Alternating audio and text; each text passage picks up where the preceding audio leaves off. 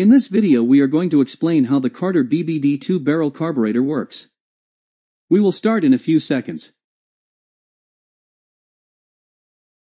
Why did you buy your carburetor kit from Mike's Carburetor Parts? Because when I run into a problem, Mike's is there to help with technical information. Nobody else does that. Fast idle and unloader. During the warm-up period, it is necessary to provide a fast idle speed to prevent engine stalling. This is accomplished by a fast idle cam connected to the choke shaft. The choke trip lever contacts the fast idle cam. The fast idle link attached to the throttle lever contacts the choke trip lever and prevents the throttle valve from returning to a normal warm engine idle position while the automatic choke is in operation. During the starting period the engine becomes flooded. The choke valve may be opened manually to clean out any excess fuel in the intake manifold. This may be accomplished by depressing the accelerator pedal to the floor mat and engaging the starter. The unloader projection on the fast idle link will contact the unloader lug on the choke trip lever and in turn partially open the choke valve. EGR control. All vehicles since 1973 have used an EGR, or exhaust gas recirculation, system to lower emissions of nitrogen oxides. The EGR valve is controlled either by a port in the throttle body above the closed throttle valve or by venturi vacuum. The ported EGR control takes advantage of the throttle valve position to open the EGR valve. At idle, the port is on the atmospheric side of the throttle valve, keeping the EGR valve closed. As the throttle valves are opened, the port is exposed to the manifold vacuum which opens the EGR valve. The ported EGR uses a notched throttle valve to reduce sensitivity for smoother EGR operation. Some models use the venturi vacuum control system whereby a vacuum tap at the throat of the carburetor venturi is used to provide a control signal.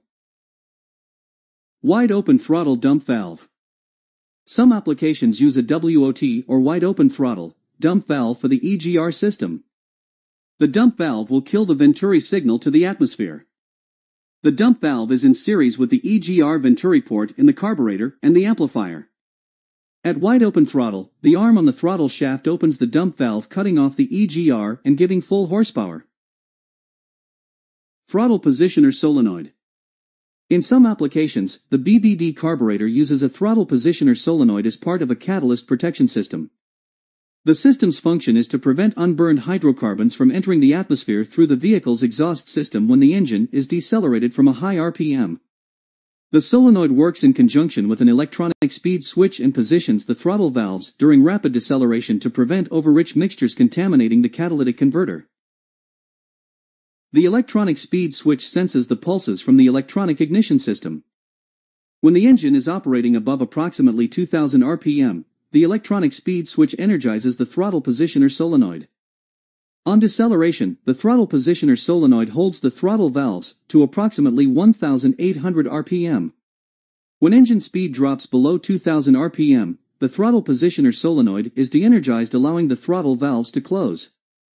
Thus, the converter is protected from overheating.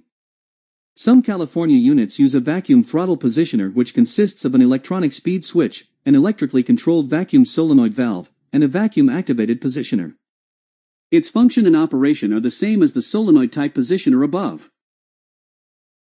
Dashpot. Some applications use a slow-closing throttle device commonly called a dashpot.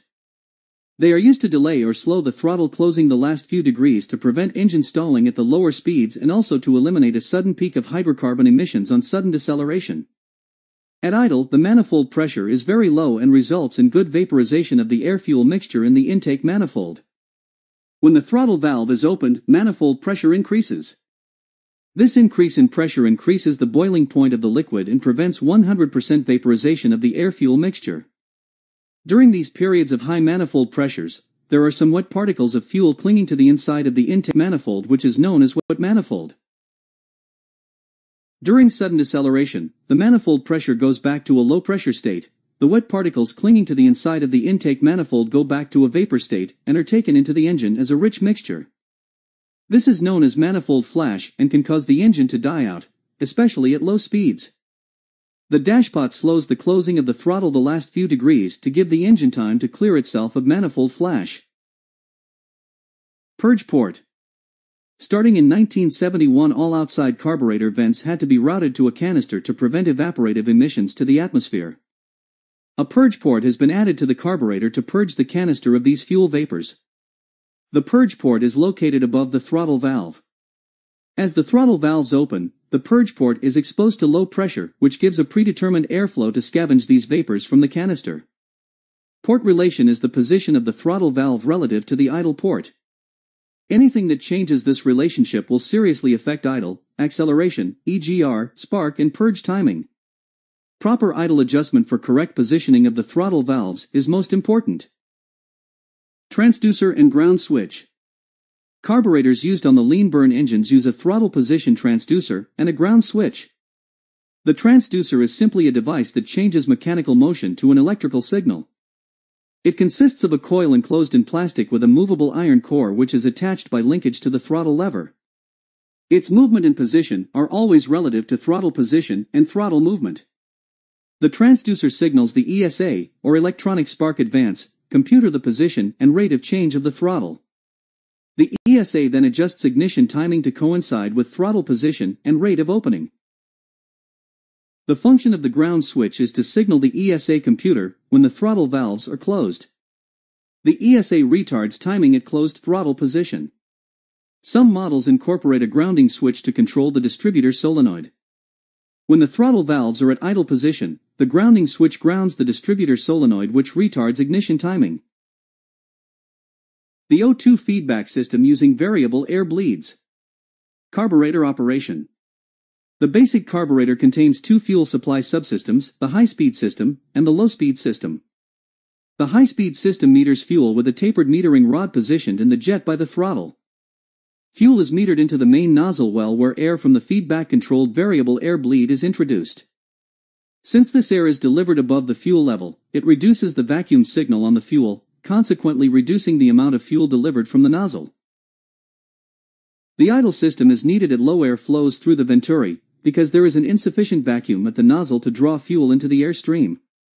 After leaving the main jet, fuel is supplied to the idle system by the low-speed jet.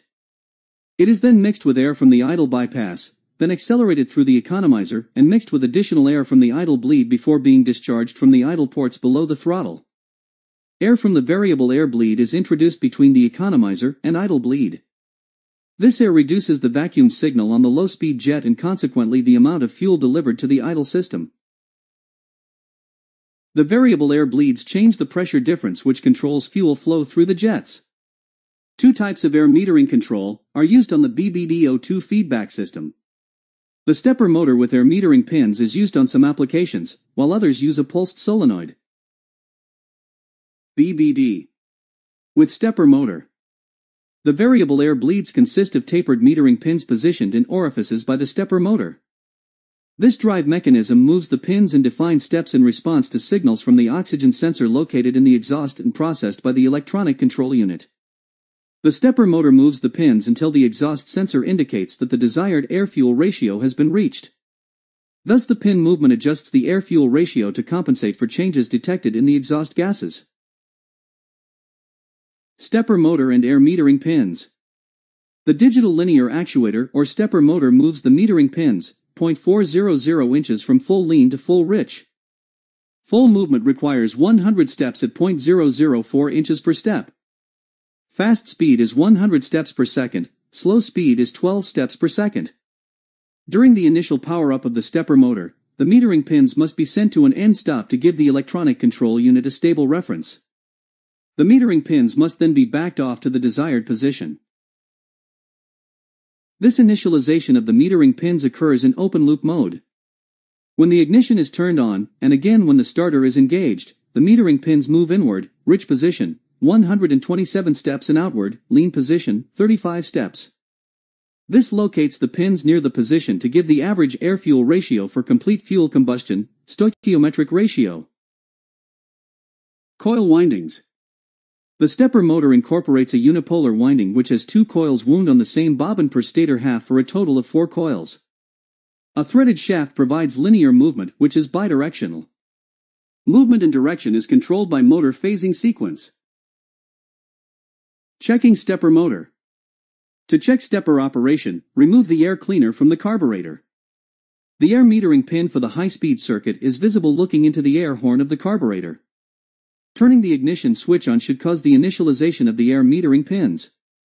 If no movement is observed, check electrical connections and windings. Checking coils.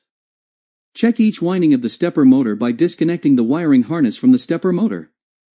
With an ohmmeter, check each coil by connecting to the C terminal and to the ground terminal of each coil. There should be 78 ohms, plus or minus 25 ohms at room temperature. Movement of the air metering pins can be accomplished by applying 12 volts to the C terminal and grounding the coils as per the phasing sequence. Air management switch. On some applications with an O2 feedback system, a microswitch is incorporated which is operated by the throttle shaft. It is part of the air management system and makes contact at 25 degrees before wide open throttle. When contact is made, it dumps the air pump air to the atmosphere. BBD with pulse solenoid. Some models use a pulsed solenoid to control the variable air bleeds. This eliminates the metering pins, as the pulse cycle controls the air-fuel ratio. The solenoid has only two positions of operation, opened when energized to bleed air to both the high-speed and low-speed circuits, or closed when de-energized, cutting off the air bleeds. Pulse width modulation. During normal operation, the solenoid goes through one open and one closed period in each cycle. The pulse solenoid is 10 Hz. Frequency 10 cycles per second, which adds up to 100 mil per second per cycle. Each cycle has a particular time period, T, from the beginning of one cycle to the next, and is held constant during operation, always 10 cycles per second. During any one cycle, the solenoid is open for some fractional period of time, T. The duration of T can be varied, thus varying the duty cycle and amount of air bleed to the carburetor circuits. 100% duty cycle means full air bleed for approximately 100 mil per second per cycle. This duty cycle may be varied from 0% to 100%. Pulse width modulation of the airflow is controlled by the solenoid duty cycle, as signaled by the computer. Specification: resistance 22 plus or minus 1 ohm at room temperature. Checking pulse solenoid. Checking the pulse solenoid is very quick and easy. With the engine at operating temperature, merely place a hand on the solenoid. If not pulsing, shut off the engine and disconnect pulse solenoid wires. Check for open or shorted coil winding by using an ohmmeter across the two blue wires. The coil is not grounded to the case. Should be 22 ohms resistance at room temperature. If winding checks good, momentarily flash 12 volts to pulse solenoid to check armature movement. A dwell meter can be used with the pulse solenoid to give an overall indication of the operation. The dwell reading would be indicative of the ratio of on-to-off time, which is referred to as pulse width modulation. With the engine warmed up, place fast idle cam to obtain approximately 1200 RPM and check the dwell reading. Closing the choke valve slightly to richen the air-fuel mixture should give an increase in dwell. A command from the computer to lean out would give a dwell reading between 30 to 60 degrees dwell. A rich command would read between 0 to 30 degrees dwell. An ideal reading would be between 28 to 32 degrees. The dwell meter should always be set on the 6-cylinder scale. Thank you for watching. Visit us at mikescarb.com.